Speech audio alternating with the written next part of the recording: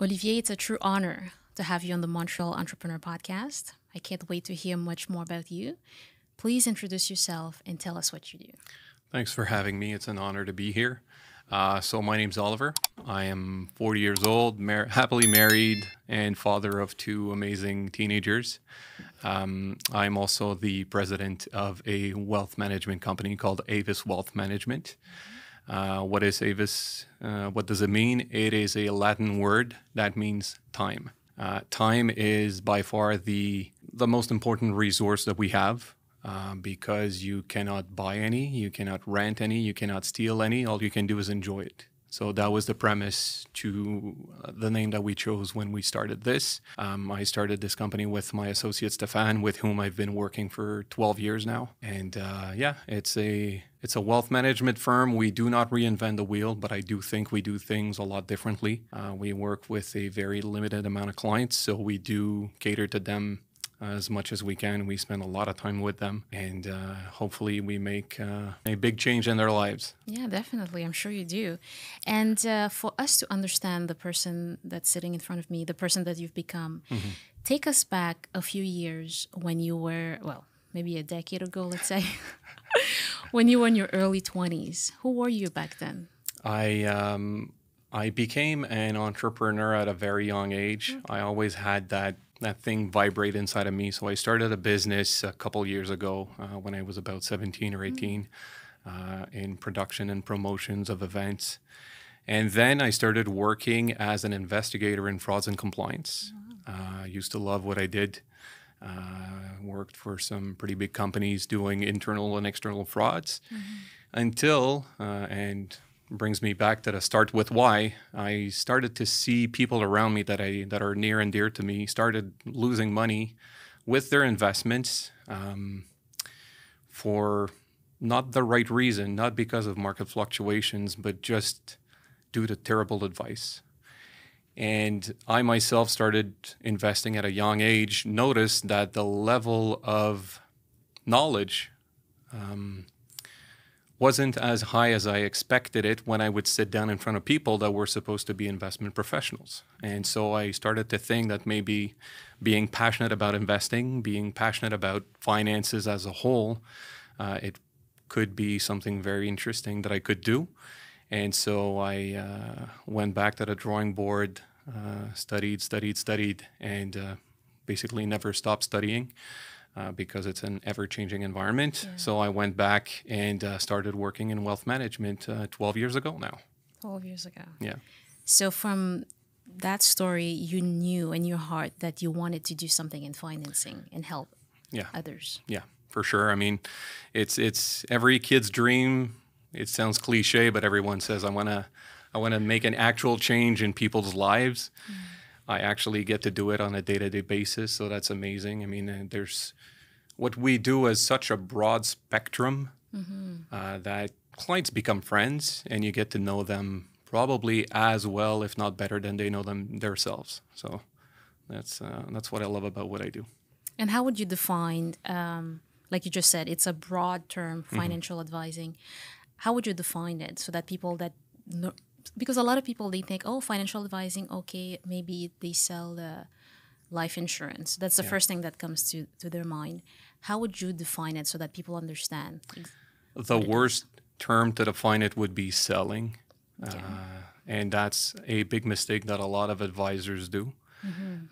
What we do, there's many pillars to what we do. So we're going to look into the legal aspect. We're going to look into the financial aspect. We're going to look into the protection aspect, protection of your business, of your family, protection of yourself. So insurance is tied into that. We're going to look into the markets, the investments, the estate, obviously. How are you going to pass down to the next generation in the most efficient manner? And you're also going to look into tax planning. A lot of what we do and what I've been hammering left, right, and center since I started is you don't create value with products. You create value with planning. If on top of that you're able to pile on the best products of the industry, then you've got a very good deal. But first and foremost, you want to plan everything out. So I always picture a project, a retirement, an estate as a trip. You do not start planning as you're driving down to your trip. You want to plan your vacation ahead. So whether you're selling a business, buying a business, retiring, preparing your estate, you want to plan ahead. So that's what I keep hammering to whoever wants to hear it. So for entrepreneurs, when should they start thinking about having somebody like you in their corner? A month ago, yesterday, a year ago. I mean, the team that you have around yourself as an entrepreneur is going to pretty much determine how far you're going to go. Having an amazing accountant is crucial. Having an amazing lawyer is crucial. Having an amazing notary is crucial. Having an advisor that's going to be able to quarterback each and every one of those professionals and tie everything into itself and make sure that everything is planned out is crucial as well. So I've seen people that have amazing people working on the professional, the corporate side of it, and on the personal side of it, but like no one, the left hand and the right hands aren't in contact with each other. So you want to tie everything in to make sure that it's going to stick. Kind of like what I aim to do with my clients is become the family advisor. So a lot of clients I manage 4 generations. Okay. So I know exactly how the wealth is going to be transferred. We know exactly how to be efficient because I know exactly what's going on. Same thing with the business owner. You want to make sure that your advisor is on constant contact with your accountant, with your fiscalist, with your notary, with your, so that's what I aim to do, and that's very, very important. It's like a 360 vision type of thing. Okay. Because you can't say that you've done a full-fledged 360 degree with someone without looking into the legal side of it. So my shopping list, as I call it, is extremely long, and a lot of people are surprised when I tell them the amount of documents that I need. But I mean, if I haven't looked into the legal side of it, God knows what's going to happen if you were to pass away or if something happens. So I need to know about everything. Have you been divorced? Can I see the divorce papers? Can I see your will, your mandate, your buy-sell agreements, your shareholders agreement? I get my nose into pretty much everything. So when somebody signs with you, Olivier, so you have to meet with their accountant and then sit down and see everything. Yeah, ideally, I request a lot of paperwork because the more information I have, the more precise it's going to be. Okay. So if I do a retirement plan and we stick with the plan, I can know in advance how much taxes you're going to pay in 2048. But it's like a GPS. Yes. So you should have turned left. We went right. I'm just going to recalculate everything and make sure we're back on track as soon as possible. But yes, I do require a lot of info. The shopping list, like you call it. Yeah, the shopping list. And when selecting a financial advisor, what are some of the red flags, or how do we choose one? Mm-hmm. It's an industry. I mean, first of all, you need to trust the industry as a whole. But most importantly, you need to trust the person that's in front of you. You need to be in constant communication with them. What we do is not easy. It's complex. And we need to be able to decipher all of the information that is thrown at us or thrown at the clients and make sure that we're able to word it in simple terms. Make sure you choose someone that has your best interest at heart. I mean, you have to care to do what we do. But how do you know the person? It's hard. I mean, it's a question of gut feeling, but it's really hard. So, I mean, obviously the person has to be knowledgeable. They need to keep up with the ever-changing landscape that we have. So tax legislations are going to change, budgets are going to change, governments are going to change, the geopolitical tensions are going to change whatever happens with the client's portfolio. So we need to be aware of pretty much everything that's out there. So make sure you trust the industry, make sure you trust the company, make sure you trust the individual itself, and make sure that he's got the right knowledge and the right licenses to do what he's doing. Okay. You can verify licenses through the AMF or through la Chambre de la Sécurité Financière or other governing bodies such as that. Okay. But that would be very important. Someone who's going to come in and talk about products before assessing your situation is a huge red flag. Okay. It's kind of like going to a doctor and you walk in and he says, "Okay, this is your prescription. Please go now." No, that's not how it works. You need to assess the situation. You need to do a full body exam, and then you'll be able to say what they need or don't need. Would you advise somebody to, when selecting an advisor, to choose somebody that has been in the industry for a long time? What about the new advisors? Make sure that someone has the support that The support. they need to have. So choosing someone who works with a complete team, so who has Okay. access to, a tax specialist or a notary or, the whole deeper financial and tax planning support that they need is important. I wouldn't say, I've met some amazing new advisor and I've met some terrible older advisor. In my line of work, as in any line of work, there are some good and bad.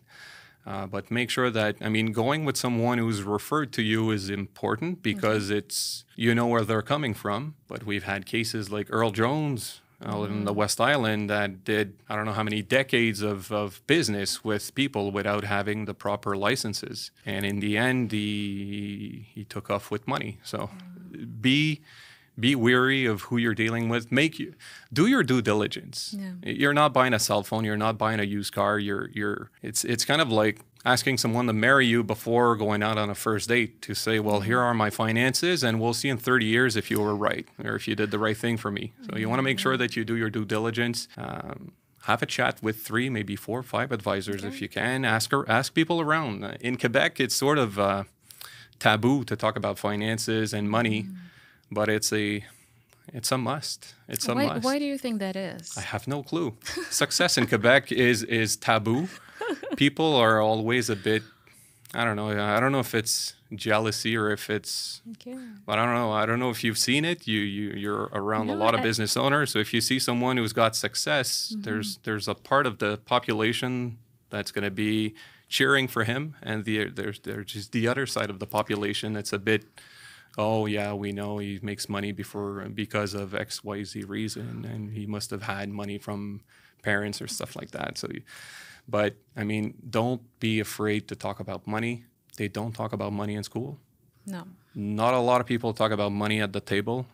I know my parents did not push me in any direction in terms of investing or financial knowledge.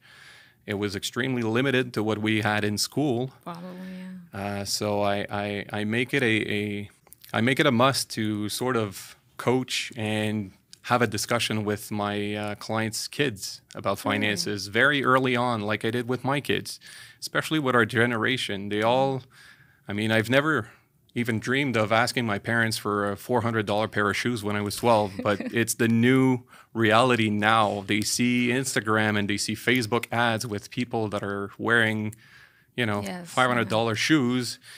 I had that issue with my daughter and my son, and they had the same response. I'm never going to buy you a $500 pair of shoes, even if I win the lottery. This is how much I'm going to give you for shoes. Work for the rest. And they did. My daughter started working at 13, and my son started working at 14. And they're the first one that said, why are you not doing like other parents do and just... Okay, how much does it cost? Yeah, go ahead. Here's your new pair of shoes. Here's a scooter. And then later on down the road, they say, you know what, Dad, I'm very happy that Mom and you told me to work for my scooter. I'm much prouder than my friends are because I bought it and it's my money and I worked for it. So it's a question of mindset, but it has to not be taboo to talk about finances and money. I like that. Yeah. So at the table... give me an example. For example, for me, I have 3 kids. So when do I start talking to them and what do I say? How do we start? It happened pretty much similarly for my daughter and my son. My son's older. He just turned 17. Just to hear them talk about what they want or what they need. And I started to do a list, especially with my daughter. I did a list of every single thing she asked for and the price next to it. And after a month, I said, Alisa, come here. This is everything you ask within 1 month. This is the total cost. So now you know why I don't often say yes. And she was like, wow, that much. Okay, so she realized that she was asking for a lot. Kids will be kids. Yes. Same thing with my son. He likes Apple. I told him instead of, saving $1,000 to buy an Apple iPhone, save $1,000, buy shares of Apple. You like Nike? Instead of buying Nike shoes every year, Invest. put the same money that you're putting on shoes into the company stocks. Eventually, if you keep doing that, the dividends you get from your stocks will pay your shoes at some point. So it's changing mentality. You like to drink that $7 coffee at Starbucks? Go buy Starbucks instead. Invest. It becomes, make sure your money works for you when you're sleeping. You can see your money as employees. So it's changing the mindset. We're in a world where we're bombarded by so many pictures or commercials daily. You have to change the mindset. Yeah, I like that. Wow. Very, very, very insightful. Because at school, like you say, they don't talk about money. People have an idea about savings, but the intricacies of investing, yes, they do know if we invest today, we're going to have more later. Yeah. But on how do they go about investing, most people don't know. No. And it's complex. It's very complex. There's a broad spectrum of different types of investments. So you need to take the time to sit down with someone who's going to be able to guide you and decipher all of the information that's thrown at you and word it in simple terms. But I mean, the important part, what I've always told my kids, no matter how much, no matter how, save money. And if you can invest, because saving and investing is different.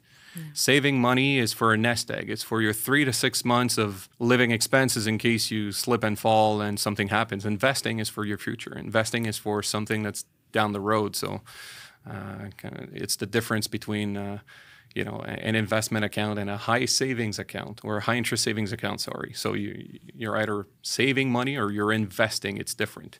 But the important part is spend less than you make. Yes. That's the key to everything. Is there a percentage? For example, I've heard people on the news, they said, okay, maybe put 10% away for your investment, 5% and save.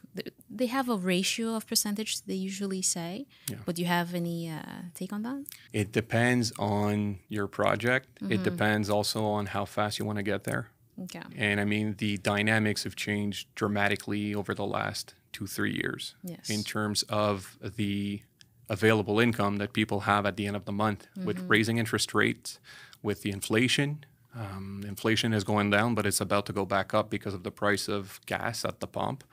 So, I mean, a lot of people that used to have a lot of disposable income have a lot less. People that are into real estate that had a good amount of money net after paying all of the expenses are now breaking even. So it's a totally different dynamic. A lot of people haven't felt it yet because they're in fixed mortgages, but I haven't seen a lot of people whose rent didn't go up, whether commercial or personal rents. And same thing with mortgage. So it really depends. If you're looking at your retirement and you're trying to, let's say an entrepreneur who doesn't have a pension plan should be saving a good 20% of his money towards retirement, because it's sort of matching what a pension plan would be doing, give or take. And considering the inflation, the high interest rate, what should entrepreneurs be doing at the moment?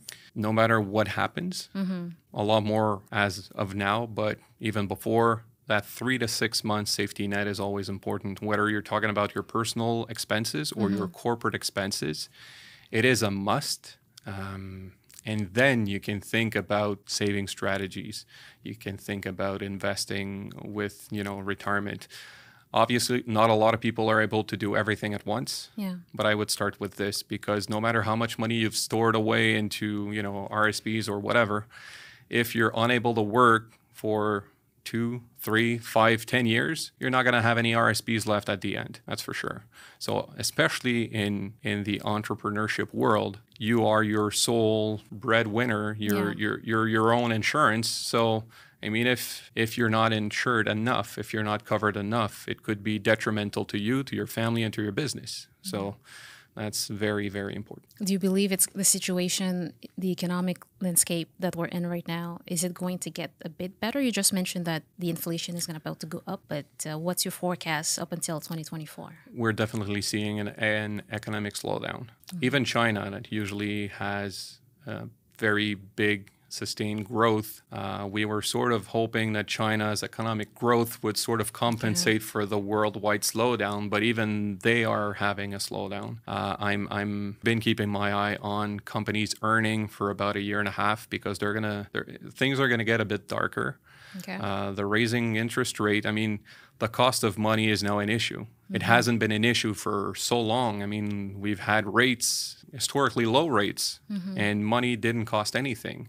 So a company that's going to burn through money now has a big problem, because their cost for money has went up significantly, and that goes directly into earnings. So earnings are going to start to slow down. You're going to start to see unemployment rates go up a bit. Okay.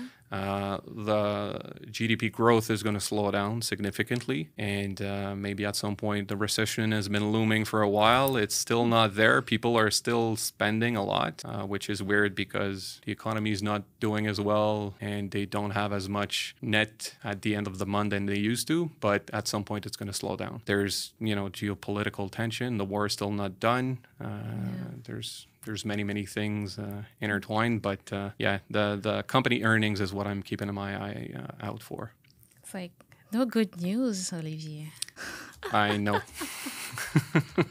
Unfortunately. But the market's doing good. The multiples are stretched out a bit, but the markets are doing good. And now with the raising interest rate, it is a very good time to start looking at fixed income investments because those investments are going to be very interesting. They're going to give good yields. What does that mean exactly? Fixed income. Fixed income is like corporate bonds, government bonds, municipal bonds. It's sort of let's say a company needs money, they can go on the market and issue shares for people to buy, but they could also issue bonds where you know that you're going to get a coupon every X period, you're going to get X amount of percentage. Some bonds that used to be paying 2.5%, 3% are going to be paying 5.5% now. Okay. So it's a very good time to start adding that fixed income to your portfolio, even for some people that are more, I'm not talking about risk-averse clients, but even more dynamic investors should start eyeing a bit more on fixed income because it's going to become interesting. And it's going to be sort of a safe haven, so to speak, if we do get a market pullback. But even if a recession hits, even if there's a market pullback, the only thing you should fear is how you're going to react to it. Because over the longer period, if you're this close to the numbers, you're going to say, oh boy, we had a market pullback of 10, 12%. But if you look at it from a much wider angle and you look at it from a 5-year, 10-year, 15-year span, you're going to say, well, okay, it was just tiny turmoil and it's business as usual. So you do not want to manage your money with your heart. You want to manage your money with your head, but it's difficult. When it's your money, you're sentimental about it. So that's a very hard thing to manage, to not do mistakes and act impulsively. Yeah, exactly. But that's when you come in. Yeah. That's where you're coming to, you know, fix the blind spots. Don't worry about it. Let's look at the bigger pictures. You know, it's going to be okay. Yeah. Don't quickly react and sell everything. Oh, I don't know. And you want to be completely transparent with your clients and say, you know, it's about to get windy out there. This is what we're doing. You want to rebalance the portfolio. You want to, you know, there's many sectors of the economy. They're all not going to do well or bad at the same time. Some of them are, they tend to do best in high inflation environments, and some do better in, some are sort of recession proof, so to speak. So there's many things you could do, but you need to adapt. You need to constant conversation with your clients to know what's going to happen and what you're doing with them, and that you have their back so that they sleep on both ears. And earlier this year, a few banks from the United States, collapsed. Yeah. And I'm sure that created a shockwave over here. What have you heard? And can something like that ever happen here? There's a huge difference between U.S. banks and Canadian banks, but the difference is much bigger when you're looking at regional U.S. banks, which are the ones that defaulted, and the Canadian banking sector. Here, it's really totally different. The rules are different. What happened in the U.S. regional banks, I ask everyone to look at their investment portfolios, see if they can find even 1% invested in regional U.S. banks. Okay. 99.99% of the people are not going to find anything. We do not have exposure to those regional U.S. banks. So it made headlines. It was significant. A lot of money was wasted with this, but it's not something that's going to happen here. We play by very, very different rules. It was a very good entry point to rebalance some portfolios because of the downturn. So I had been building up a bit of cash with clients' portfolio to jump on certain occasions like that. And everyone should always be, keeping some money on the side to jump on occasions that are going to present like that. So it was a good point to rebalance portfolios or to... It was a red tag sale, but we're not going to see anything similar to that happen here. And it made headlines. It was significant, but we do not manage the same way. And oddly enough, the problem with those banks is their business was a bit riskier than normal banks because they were in IT startups and stuff like that. Okay. But the way they managed the liquidity was too conservative. And this is what happened. They were too conservative with the money they need to save. They went long term with, fixed investments that were sort of there for 10, 20, 30 years. And when people started to say, okay, I want my money out, you're going to have to cancel what you had for 30 years. So you're going to be buying back your investment at less than what you should have. And when everything started to go one after the other, we had the domino effect where a lot of people wanted to pull their money out. And that's what caused it. So it was their business was more risky than other banks, but their savings were safer, and I would say too safe, too conservative, too conservative for the environment. Yeah, because usually we think the term too conservative is a good thing, Yeah, or being precautious, but there's such a thing of being too conservative can be problematic. I mean, someone who's going to save their entire lives in something that's like GICs, guaranteed income certificates from bank, you know exactly how much you're going to make, but after tax and after inflation, you're basically signing a contract with yourself that you're going to lose money because you calculate inflation, you calculate your taxes on your gains, and then you're left with less than what you're supposed to have. You're not keeping up with inflation. Okay. So you can save $100,000 and have $100,000 5 years down the road, but it's no longer worth $100,000. That's the problem. So for somebody with, let's take that example, that amount, $100,000 they have is sitting in their bank, what should they do right now? Seek advice. It depends on their project. It depends on their situation and depends on their family dynamics. It depends on many, many factors. But I've seen a lot of people that have those GICs issued from a bank and they have a mortgage at the same time. So let's say you have $100,000 in GICs and you have $100,000 as a mortgage. The bank is giving you, I don't know, a few years ago, they were giving you 2% yield, lending you back at 4%, but it's your money. They're lending you back your own money. So that's the... In a case like that, what would you suggest? I mean, there's a lot of conservative portfolios that are going to yield more than GICs.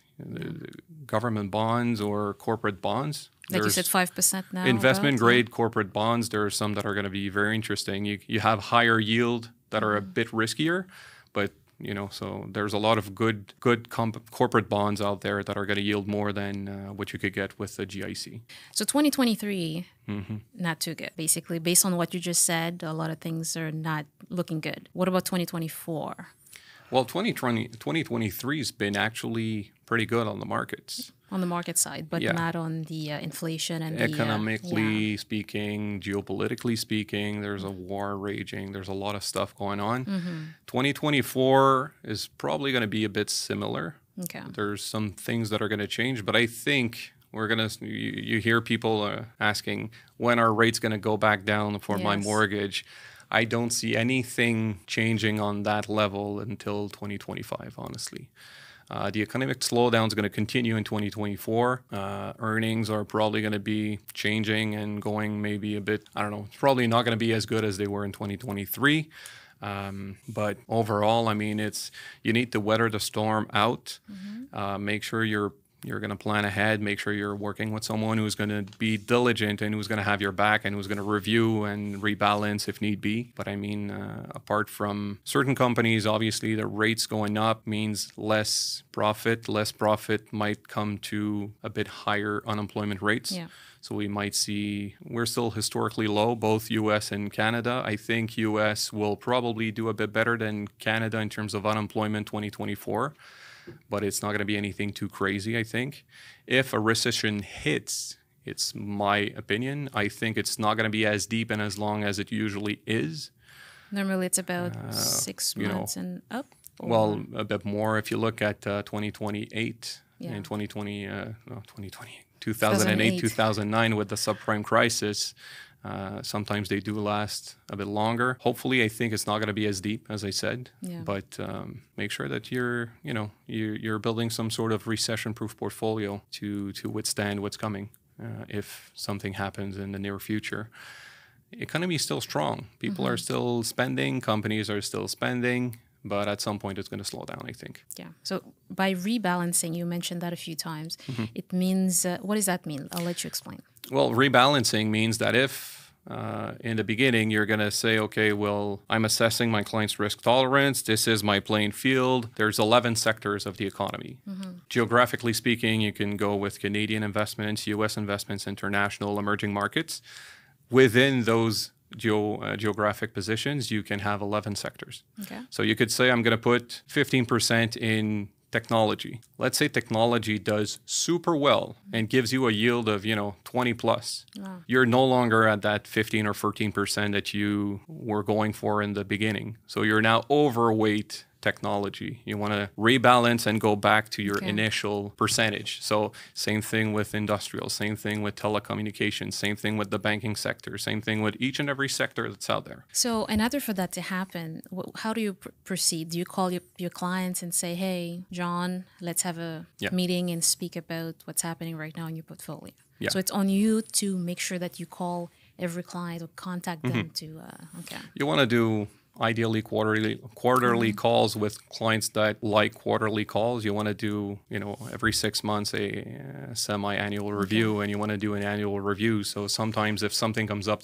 before the semi-annual review, I'll call them and say, this is what happened. This is what we're foreseeing. This is what might happen. And this is something that I would recommend. Okay. There's different types of investment management. So you can go with growth, meaning that company is going to have a bigger growth than others. And you can have value investing, which means that this company is going at a much lower price than what it's actually worth. You can have contrarian style. It's a mix of everything. And I try and build portfolios as to we're going to do well if the market goes bad. We're going to do well if the market goes back up significantly. And we're going to do well if the market's just going to be chasing its tail for another 6 to 12 months. So you want different styles of management. You want to be well positioned. You want to be well rebalanced. You go with the ever-changing environment has to apply to your portfolio. Okay. It's not you have some sort of investments that are set and forget, but if you want a more dynamic approach, personalized approach, hands-on, it's a different animal. Do you have any stories of your clients of how you were able to help them? I've had in the past 2 years, and this is very important. Hopefully this is going to raise interest to a lot of people out there. I've had on many occasions, I've told people around me, have a chat with your parents, elderly people, see if they've been in contact consistently with their advisor over the years. Okay. And I was expecting it, but I was still very surprised with the answer I got back. And I've sat down with a couple of those people and assessed their portfolio. And I've had a 90-year-old lady who was over 90% equities in her portfolio, meaning that she was very, very dynamic, meaning she could make a lot of money, but she could also lose a lot of money. And that was in the bank, that was in the investment account that she uses to live off of. This is a huge error that shouldn't happen. You need to review the investment. You need to review the risk tolerance. You need to make sure that you're in line with that risk tolerance, and you need to do follow-ups with clients. The number one complaint in our industry is lack of follow-up, lack of contact. And this is really something that I'm trying to change with my clients. The only number to reach me is my cell phone. Even if I'm on vacation, I'll take the time to answer a text or an email, a call if it's very important, because an advisor is very nice to have when things are going good, but it's when things are going bad that you're really happy to have someone that's got your back. It's in the less happy times, like someone passing away, someone losing their job, in those type of events where we truly are able to bring a very good added value for them. So this is something that I would urge people to have a discussion. Again, it's a taboo subject. A lot of people are not open to it. But I've had a lot of bad surprises with this. And to go a bit deeper, another thing that I analyze is the tax efficiency of an investment portfolio. Okay. We've had a case where the person was getting taxed on a lot of interest income. There's interest income, there's dividends, and there's capital gains. All three are not taxed the same way. Interest income is 100% taxable like a salary. And just by reassessing the portfolio of that client, she was able to drop her income from at least close to $30,000 a year. So tax-wise, she's saving a lot. Yeah. with the same money. It's the same portfolio. It was just rebalanced in a tax-efficient manner. That's something that not a lot of people think about. Not a lot of people, even advisors, think about. This is how much we need to pile on for retirement. But what about when we're going to be withdrawing? What's going to be the impact? How do I take my money out in a tax-efficient manner? How am I structured with my investments? And this is key. Tax planning, again, is how you create a lot of value. Definitely. Maybe do you have a list of questions the listeners can go back to their advisor and say, hey, question 1, have you done this? Have you rebalanced? Number one question is, when was your last conversation with your advisor? And if that answer is more than a year, that's a red flag. Okay. That's going to lead to a lot more questions. But the most important one is, how often have you sat down with your advisors in the last year? That's step 1. Yeah. Contact your advisor. It's the most important one. And, well, you talked about tax planning. For business owners or people that own real estate, what are some of the advice that would you have for them right now, especially in 2023? It circles back to what I was saying earlier. Work with someone who has access to a specialized teams when it comes to tax planning, because assessing someone's structure, whether it's real estate, whether it's a wealth of personal investments, whether it's owning a corporation, the structure can lead to a lot of other tax planning opportunities that we have, especially a business owner who's thinking about selling the company. There's something called the lifetime capital gains exemption, which basically will save a huge chunk of cash. It's $913,000 that's exempt from taxes. Yeah. So that's, more than $400,000 net in your pocket. You want to make sure that you're going to qualify for that. And if you don't, you need to make sure you're going to act to purify your company or to change your structure ahead of time so that you do qualify. If you have a company that's worth a significant amount of money and you have a wife or a husband and kids, given certain situation, you might want to look towards a trust because you're going to be able to pile on more tax planning opportunities. So work with someone that's going to review your personal, the way you're set up personally, corporately, and get to know your family, get to know what, in terms of estate planning, what are the possible pitfalls that you could foresee coming. What are the changes you need to do to make sure you qualify for all of those, tax planning opportunities that might arise. So it comes down to sitting down with someone who has access to a team. You can't be a specialist in anything. Yeah. I surround myself with people that are much smarter than me in a lot of fields, and I'm really not afraid to say it. I do not know everything about everything. I know a lot about a lot, but I do not know everything about everything. So of course, a team is always the best course. Yes, of course, because your partner specializes in something that you're not. Yeah. Yes, we have our strength, and we work together.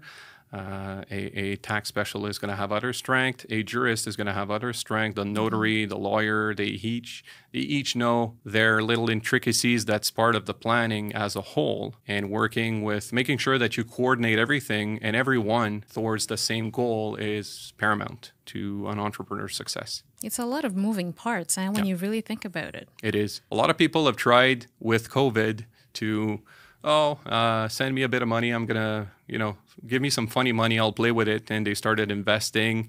A lot of people do the same mistake. They're chasing headlines. They're listening to the noise. Their taxi driver becomes the financial advisor. You should buy this company and you should buy that company. And you look at the company profile and they've been bleeding money for the last 5 years. They're certain they're going to be bleeding money out for the next 3 years, but people are willing to pay top dollar for that money. I've told that to my kids, and I tell that to my clients who want to invest themselves. If you lend money to someone, you're going to do your due diligence. Investing in a corporation is lending money to someone. You do not do that with both eyes closed. If someone comes to see you and they say, hey, I need $100,000, but I don't have a job, you're not going to give them money. A lot of people are investing significant amount of money in companies that are not generating profit, and 999 out of 1,000 times a company not making profits not going to make you profit. It's basic economics, but a lot of people listen to the noise. They listen to the headlines. Especially with the applications we have, it's easy, click. Oh, yeah. And then you switch. A lot of people become traders. Yeah. And I've read an article that like 90% of the people that have become traders are losing money. But they're going to tell you about that one time they made a very good return. They're not going to tell you about the 9 others where they lost money.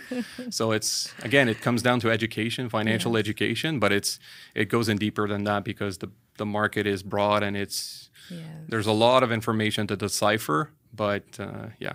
But I think also people have to understand, especially business owners, if we're focusing on growing the business, then the financial part of investing and all the tax planning, it's a whole other category with all those moving parts we're talking about. That requires a lot of focus and time to learn everything. Like you can't do both. No, and I mean, a business owner is an expert in what he does. Yes. But the back office, the backstory needs to have the right people handling their right places there. So I've seen that on many occasions where people have tremendous businesses, but like the back office is a bit iffy and they need a lot of hand holding. And it's okay because they are generating enormous amount of money and wealth with what they do, and they're helping gigantic amount of people with the products or the services that they offer. You can't be, an ace in everything that you do. Exactly. So don't be afraid to say, hey, I need some help with my taxes, my tax planning, my estate planning, my investment. It's just normal. But you find also, based on your experience, that a lot of business owners like there's I don't know, I wouldn't say it's a taboo thing like we talked about at the beginning, but they're reluctant to go to a financial advisor or to select one to start working with them. I would say that I've seen a lot of people are wondering if they have enough money to go and work with A, B, C, or D company. They're always thinking, do I have enough? Is that enough? Is that enough wealth? Are they going to take me on as a client? I have a different mindset. I couldn't care less how much money they have. I want to know if I'm going to have fun dealing with them. Are they teachable? Are they going to listen? No, it's. You're right. A lot of people they've got that I can do anything attitude. And it's okay because they did very well for themselves most often than not. But at some point, I mean, there's no shame in asking for help. Yeah. I'm the first one to do it if I need something. I'm not. I'm very good with numbers. I'm terrible with handiwork. So I'm the first one to say, well, I've got this little, and they're like, you can't do that yourself? No, I can't. I shock myself changing a light bulb. I'm not going to do anything that's renovation related. It's the same thing. But yeah, you're right. A lot of people have that I'm good at everything mentality. It happens, I guess. It does.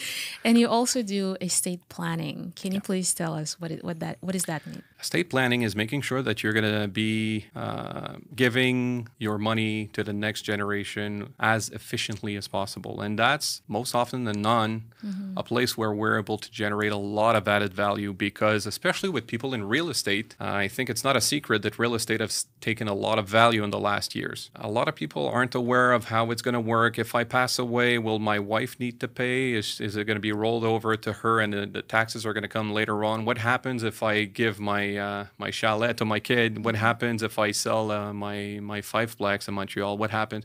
A lot of people aren't aware of the tax implications.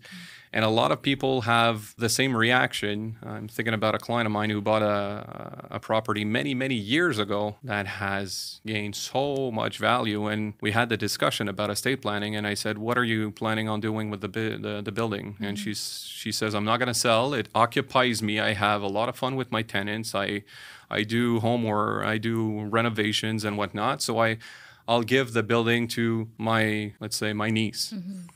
I said, is that the niece that you're always talking about that's 14? And the person was like, yeah. And I'm like, okay, let's calculate how much taxes today she would owe. Well, the estate would owe if you were to pass away. And she literally changed colors. Wow.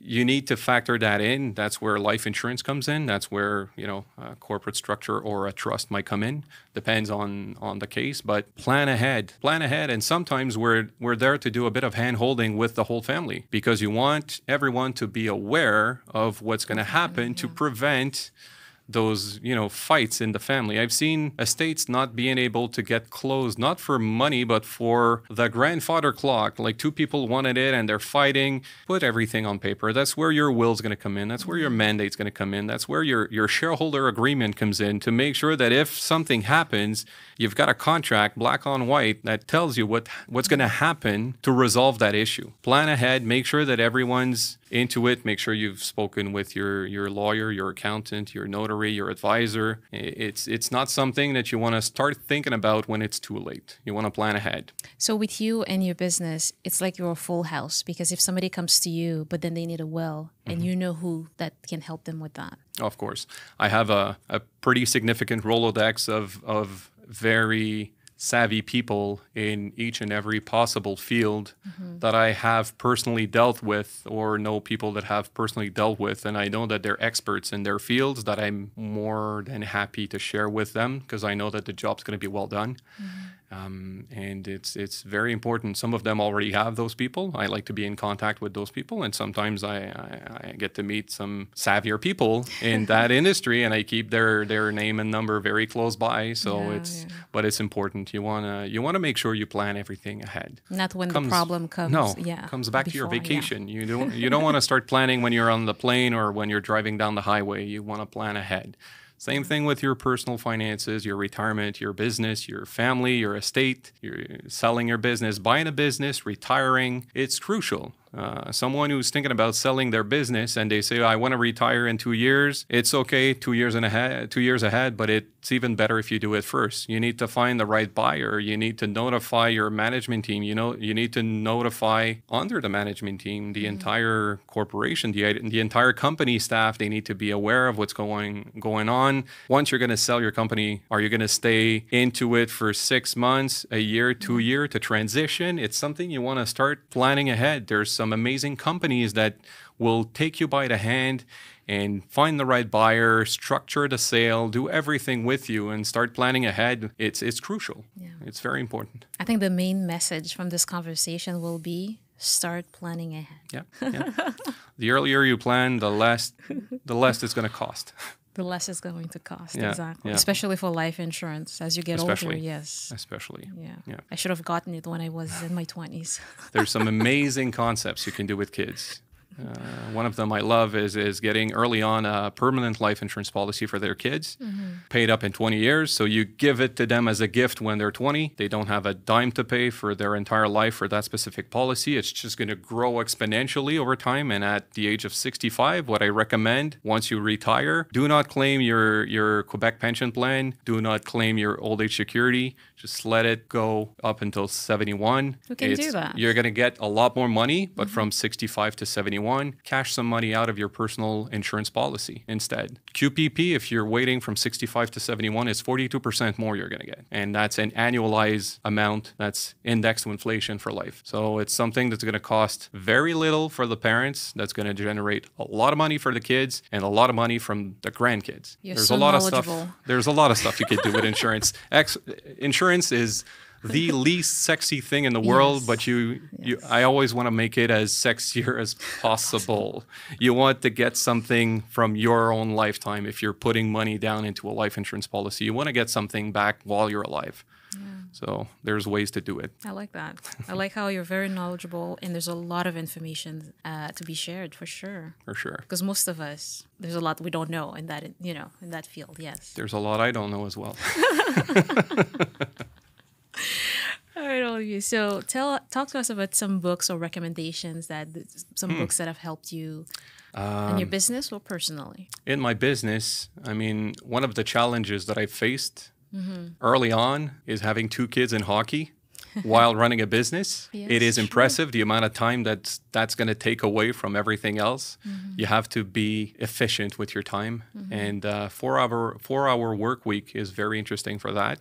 In terms of good money habits, I mean, Rich Dad Poor Dad from Robert Kiyosaki's a no-brainer. What else? But quick question though. Yeah. Do you find that there is a balance? I ask everybody that question. Is there a balance between, like, you as a business owner, you're trying to push forward with your business, but then you have a wife, you have kids? Balance is everything. And I remember when my office used to be in Ville-Saint-Laurent, and I used to live in Terrebonne. When the kids had hockey, I would leave the office at 2:45 to have time to do homeworks with them, cook them a healthy meal, and then leave for 2 hockey practices at once. It's all about balance. For me, it's always been, I'm very, very, very family oriented. The last thing I want is to get a divorce because of my career.